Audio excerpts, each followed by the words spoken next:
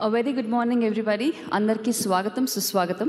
ఆరోగ్యమే మహాయోగం 1000 ఎపిసోడ్ల ఈ మహా ఉత్సవానికి మీ అందరికీ స్వాగతం. ముందుగా ఇక్కడ అందరికీ వచ్చినందుకు ధన్యవాదాలు. ఇక్కడికి వచ్చారు అంటే కనుక మీరందరూ కూడా సంపూర్ణంగా ఆరోగ్యవంతులుగా ఉండాలన్న కోరిక మీ అందరిలో చాలా బలంగా ఉన్నట్టు అర్థం. మరి ఈ రోజు ఈ మహా ఉత్సవాన్ని జరుపుకోవడానికి ఒక ముఖ్య కారణం ఉంది. అదే 1000 ఎపిసోడ్లు మనందరం కంప్లీట్ చేసుకున్నాం. హెల్త్ మీద ఒక షో చేయడానికి ముఖ్య ఉద్దేశం ఏంటి అని అంటే, కరోనా వైరస్ అనేది మనందరినీ వచ్చి వణికించేసింది కదా. ప్రాణాలు అనేవి గుప్పట్లో పెట్టుకుని అందరం కూడా భయపడ్డాం. నీరు కంటే శానిటైజర్ ఎక్కువ ముఖ్యమైపోయింది మనందరికీ. అసలు ఆహారం తీసుకోవాలంటే భయపడ్డాం, ఏం తినాలన్నా భయపడ్డాం, ఊపిరి తీసుకోవడానికి కూడా భయపడిన రోజులు అవి. మరి అలాంటి కరోనా వైరస్, ఒక చిన్న వైరస్ వచ్చి ఇంత నిలువెత్తు శరీరాన్ని అంత వణికిచ్చేస్తుంది అంటే కేవలం మనం చేసిన తప్పుల వల్ల, మన ఆహార నియమాల వల్ల, మనం పాటిస్తున్న జీవనశైలి విధానాల వల్ల అని ప్రకృతి వైద్య నిపుణులు డాక్టర్ మంత్రి సత్యనారాయణ రాజు గారు ఎప్పటికప్పుడు చెప్తూనే ఉన్నారు. అందుకని అసలు ఇలాంటి షో చేయాలంటే కనుక ఆయనే కరెక్ట్ అని ఆయన అప్రోచ్ అయ్యాం. ఆయన సహృదయంతో పెద్ద హృదయం చేసుకుని, నేను ప్రేక్షకుల్ని ఈ యాగంలో ముందుకు నడిపిస్తాను, సంపూర్ణ ఆరోగ్యాన్ని నేను అందిస్తానని ఆయన ముందుకు వచ్చి జరిపించడం ద్వారానే ఈ కార్యక్రమం 1000 ఎపిసోడ్లు ముందుకెళ్ళింది అని నేను అనుకుంటున్నాను. మరి ఈ ఉత్సవాన్ని మరింత ముందుకు జరుపుకోవాలంటే గనక అసలు ఈ 1000 ఎపిసోడ్ల జర్నీ అనేది సుదీర్ఘంగా ఎలా సాగిపోయింది, ప్రయాణం చేయాలంటే ఒడిదుడుకులు వచ్చాయి. కరోనా వేవ్ 1, వేవ్ 2, వేవ్ 3 అని రకరకాలుగా వచ్చినా కూడా డాక్టర్ గారు అలాగే జీ తెలుగు యాజమాన్యం ఒకటే మాట చెప్పింది: నిర్విఘ్నంగా ఈ యాగం అనేది కొనసాగించాల్సిందే, ప్రకృతి వైద్య విధానాన్ని ప్రతి గడపకి మనం పరిచయం చేయాల్సిందే, సంపూర్ణంగా ప్రజలందరూ కూడా ఆరోగ్యకరంగా ఉండాల్సిందే అన్న ఒక్క నెపంతోనే, ఒక్క ఉద్దేశంతోనే ముందుకెళ్ళాం. కాబట్టి దిగ్విజయంగా 1000 ఎపిసోడ్లు కంప్లీట్ చేసుకున్నాం. ఈ 1000 ఎపిసోడ్ల జర్నీ అనేది ఎలా ఉందో ఒక ఏవీ రూపంలో చూసుకుని ఈ ఉత్సవాన్ని మొదలు పెట్టుకుందాం. ఏవీ ప్లీజ్.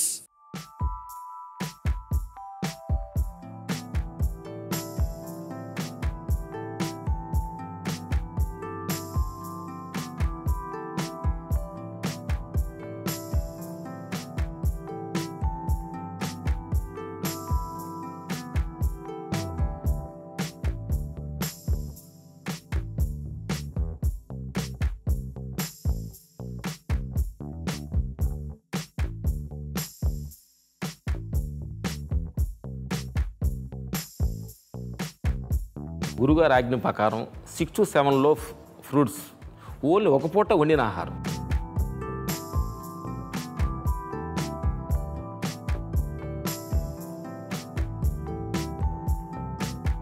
ప్రొద్దున్నే లేవగానే ఒక 4 కానీ 5 లీటర్ల నీళ్లు త్రాగాలి. మాకు పోవద్దు. మంతెన గారు ఒక వ్యక్తి కాదు, ఒక శక్తి అని మేమందరం పిలుచుకుంటూ ఉంటాం. మరి అందుకే అలాంటి మంతెన గారిని ఈ రోజు వేదిక మీదగా ఆహ్వానిస్తున్నాను. G Telugu production head Bhupal Reddy గారిని స్వాగతించాల్సిందిగా కోరుతున్నాం. వారితో పాటుగానే మార్కెటింగ్ హెడ్ మురళి గారు కూడా రావాలని కోరుకుంటున్నాం.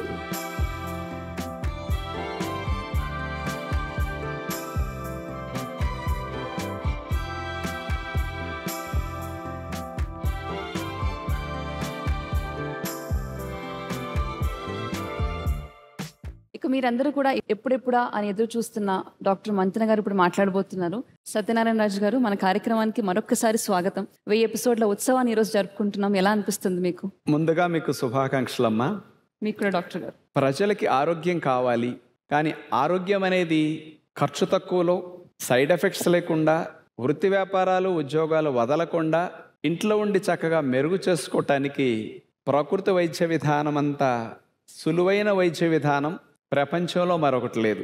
అందుకనే మహాత్మా గాంధీ గారు పేదల వైద్యం ప్రకృతి వైద్యం, హాస్పిటల్స్ పెరగటం అనాగరిక లక్షణం గాంధీ గారు అనుభవించి మరీ చెప్పారు. మరి అలాంటి ప్రకృతి వైద్యాన్ని, అందులో ఉండే ఆరోగ్య రహస్యాల్ని, మెలకువల్ని జనాలకు తీసుకెళ్తే బాగుండని మేము ఎన్నో సంవత్సరాల నుంచి ప్రయత్నిస్తున్నప్పటికీ ఆరోగ్యమే మహాయోగం కార్యక్రమం ద్వారా మేము అందించే ఈ ప్రయత్నాన్ని మీరందరూ చక్కగా స్వాగతించి మమ్మల్ని ముందుకు నడిపించినందుకు ఈ రోజున ఈ 1000 ఎపిసోడ్ మైల్ రాయిని మనం చేరుకున్నాం.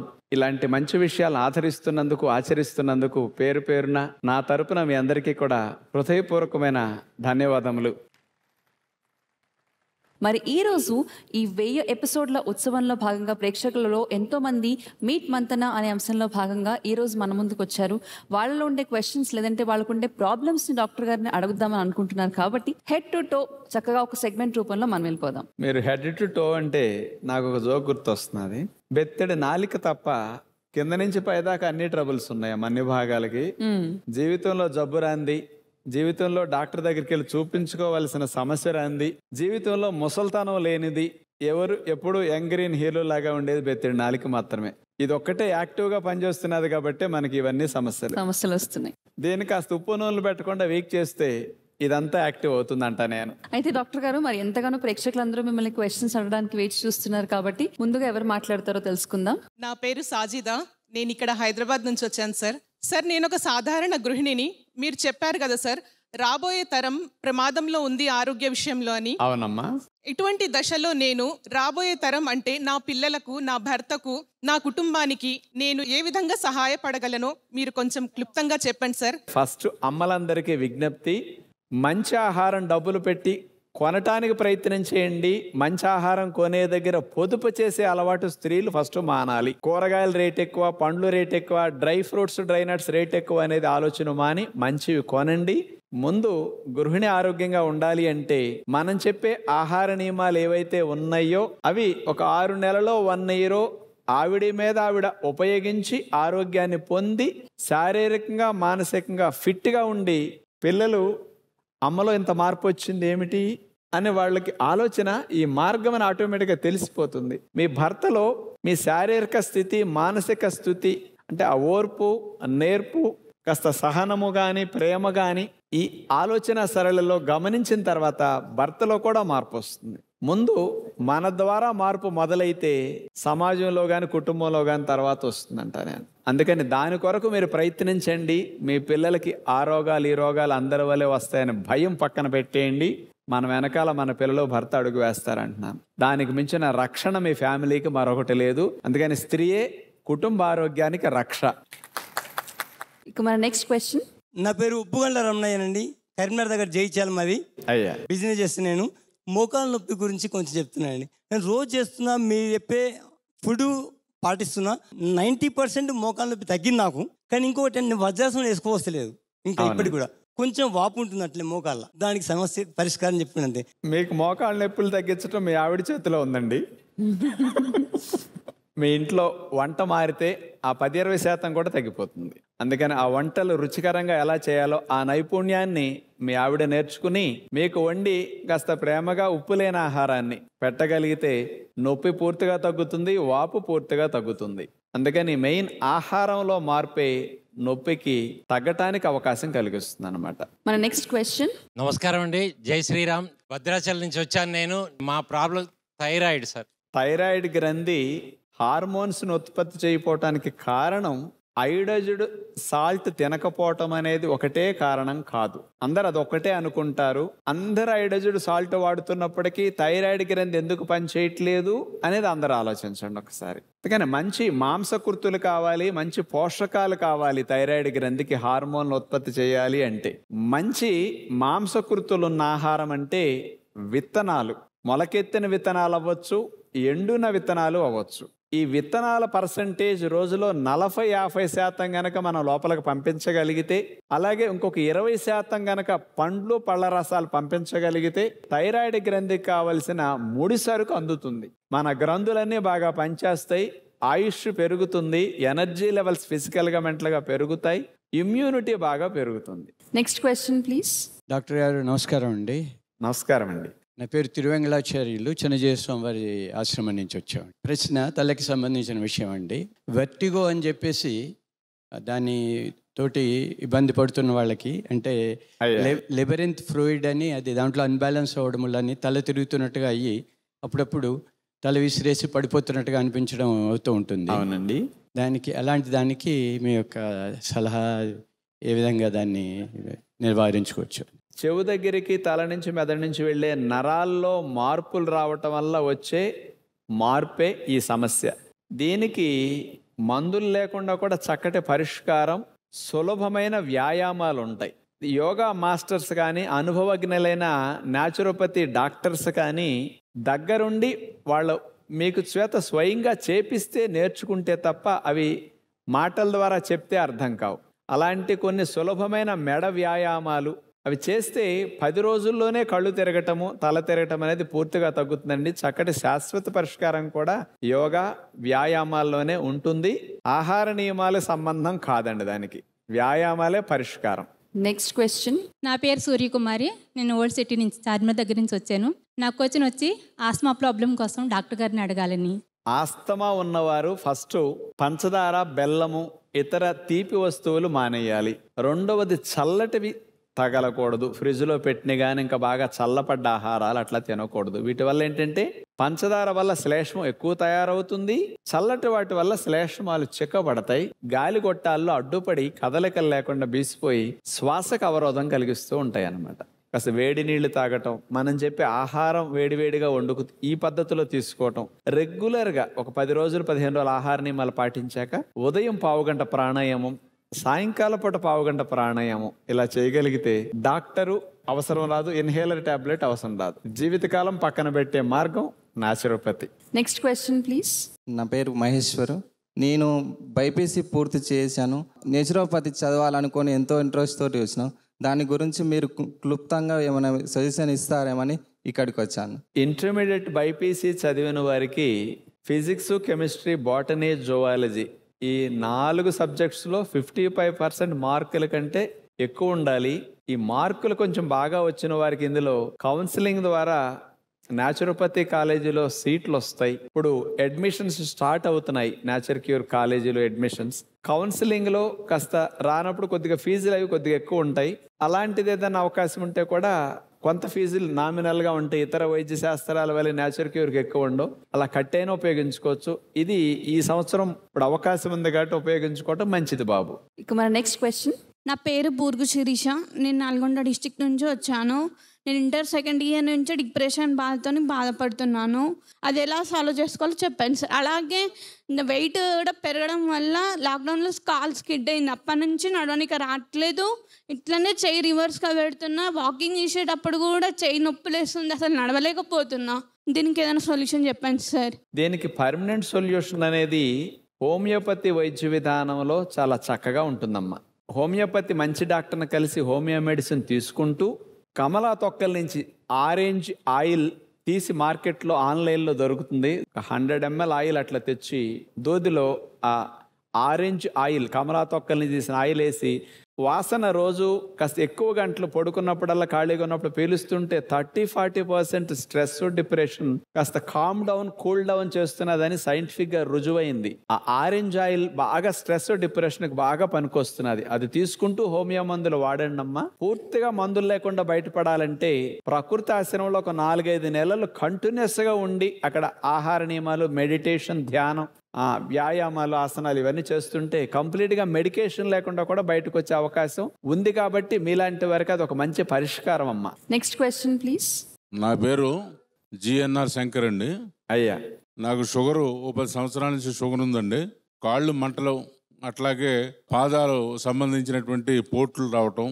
నాకు సంబంధించి ఇప్పుడు ప్రస్తుతం వచ్చినటువంటిది ఏంటంటే మెడ భాగం నుంచి తల భాగం దాకా దిమ్ముగా ఉండటం, నరాలు లాగటం. నాకు సంబంధించినటువంటి రాజుగారి సలహాని కోరుతా ఉన్నాను. షుగర్ వ్యాధి వల్ల అంటే రక్తంలో చక్కెర స్థాయిలు ఎక్కువ ఉన్నప్పుడు ఈ చక్కెర వల్ల రక్తం చిక్కగై చివరి భాగాలకు సరిగా ప్రయాణించినందువల్ల మంటలు ఎక్కువ వస్తూ ఉంటాయి.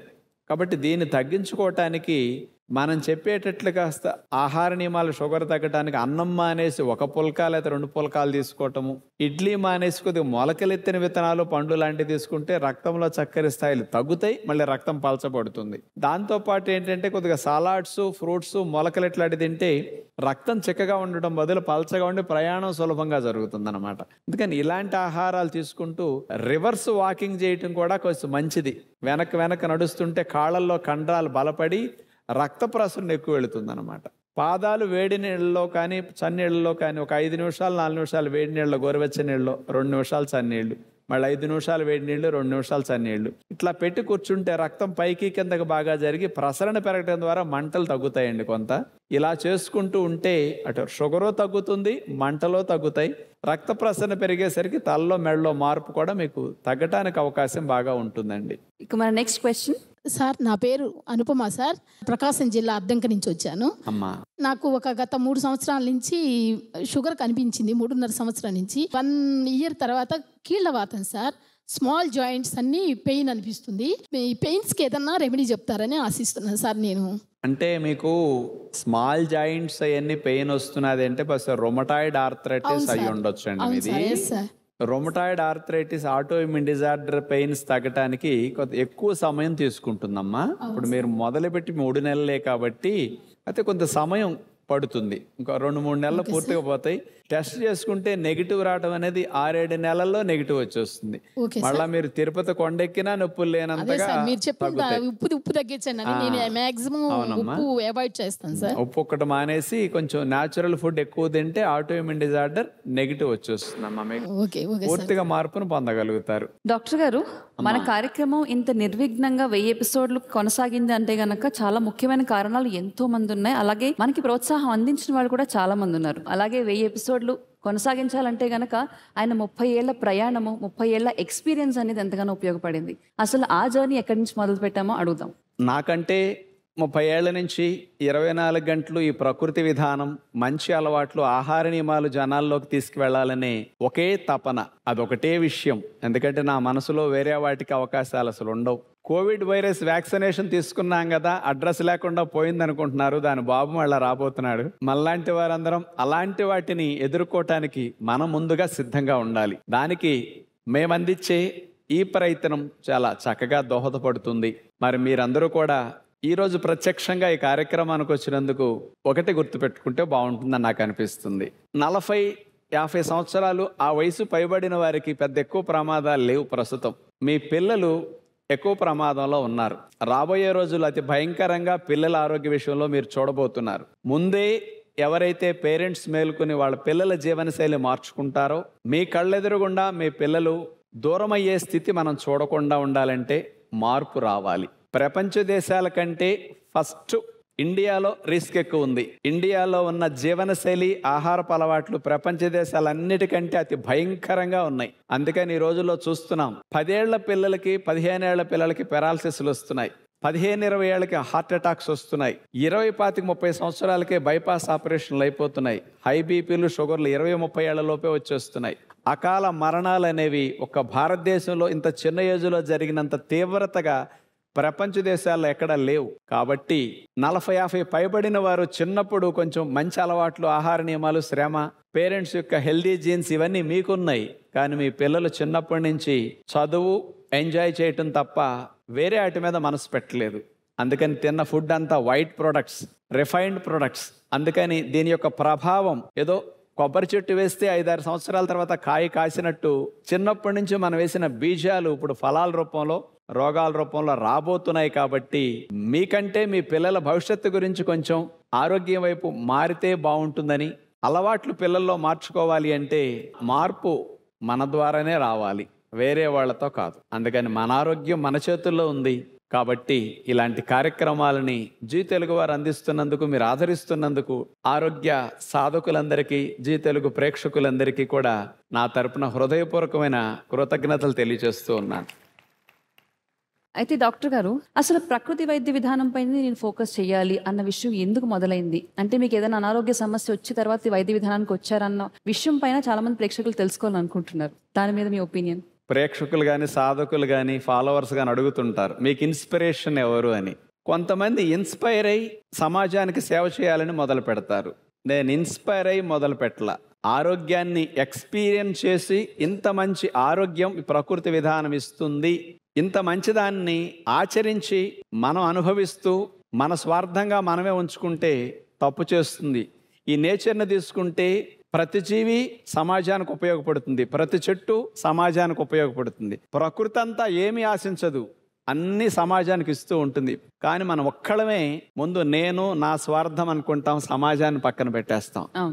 నా బాధ్యతగా నేను పొందిన ఈ మంచి అలవాట్లని, విధానాన్ని సమాజానికి ఇవ్వకపోతే తప్పు చేసినట్లు అవుతుంది అనిపించింది. మాకెందుకు చిన్నప్పటి నుంచి దీని మీద ఇంట్రెస్ట్ పెరిగింది అంటే, పేరెంట్స్కి పిల్లలు లేకపోతే న్యాచురోపతి ఫాలో అయితే 8 ఏళ్ళు పిల్లలు లేనప్పుడు 6 నెలలు న్యాచురోపతి ఫాలో అయితే మేము పుట్టాం. పేరెంట్స్ చేసిన మాకు అదృష్టం ఏమిటంటే చిన్నప్పటి నుంచి మంచి ఆహారపు అలవాట్లు నేర్పేశారు. అందుకని నాకు తెలిసిన మంచిని, నేను ఆచరించే మంచిని, సమాజానికి అవసరమయ్యే విషయం ఇది, దీన్ని మనం అందిస్తే బాగుండని ఉద్యోగం వదిలేసి సినిమాలు షికారులు వయసులో స్నేహితులు పార్టీలు ఫంక్షన్లు ఇలాంటి వాటిని కంప్లీట్గా పక్కన పెడితే మనం ఏదైతే లక్ష్యమో దానివైపు వెళ్ళాలి. మన ఋషి సంప్రదాయంలో ఋషులు ఇచ్చింది అదే. అనుకున్న దాన్ని తప్ప మరొక దాని మీద దృష్టి వెళ్ళకపోతే అదే తపస్సు, దానికి మించింది మరొకటి లేదని మన భారతీయ సాంప్రదాయం చూపిస్తుంది.